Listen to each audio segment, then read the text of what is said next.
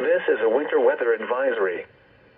For the following locations, in Colorado, Rocky Mountain National Park and the Medicine Bow Range in the mountains of Summit County, the Mosquito Range and the Indian Peaks.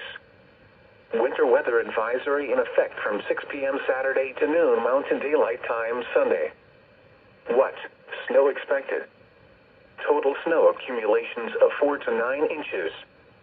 Where? Rocky Mountain National Park and the Medicine Bow Range, and the mountains of Summit County, the Mosquito Range, and the Indian Peaks.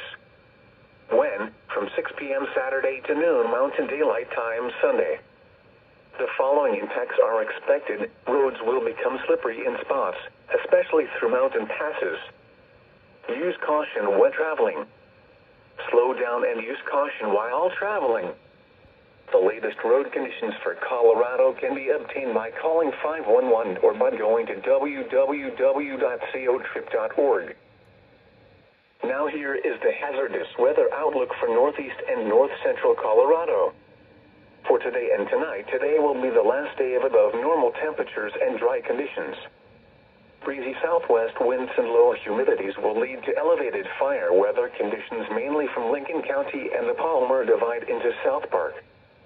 And now the extended outlook for the period Saturday through Thursday. The next storm system arriving this weekend will bring much cooler and unsettled weather to the region. Widespread rain and a few thunderstorms can be expected Saturday afternoon through Saturday night, with showers diminishing Sunday morning. There is potential for several inches of snow across the Front Range Mountains, generally above 9,000 feet. Snow levels could briefly drop a little lower than that Saturday night. Temperatures will be much colder from Saturday night through Sunday night.